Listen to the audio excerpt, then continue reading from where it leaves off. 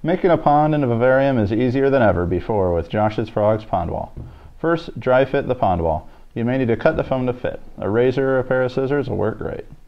Place the pond wall in the vivarium, bending it to form a pond in a corner or against a side. Add vivarium substrate layers as normal on the land side of the substrate barrier. You may want to add rocks, wood, aquatic or marginal plants, moss, or etc. to help the pond wall blend in. We found that over time things will grow on the pond wall and it will disappear into the vivarium. Then sit back and enjoy what you've accomplished. Looking to build your own naturalistic vivaria or bioactive setup and not sure where to start? Perhaps looking to buy some supplies? Hop on over to joshsfrogs.com and check us out.